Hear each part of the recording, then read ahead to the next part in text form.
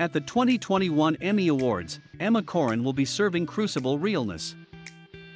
The Crown actress, 25, accessorized their custom Miu Miu yellow-beige strapless column dress with dramatic matching fingerless gloves, which gave their claw-like stiletto-shaped nails a full moment, and a beach cap-inspired headpiece that was secured beneath their chin.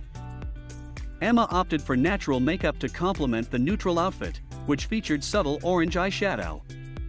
Together with other The Crown cast members, Corrin attended the ceremony virtually from London. The actual awarding ceremony was held in Los Angeles, USA. Corrin was styled by Harry Lambert, Florrie White was the makeup artist, Daniel Martin was the hairstylist, and Simone Cunnings created Corrin's nail look for the night.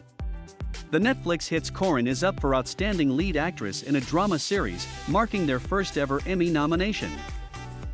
Don't forget to subscribe to our channel for more such videos.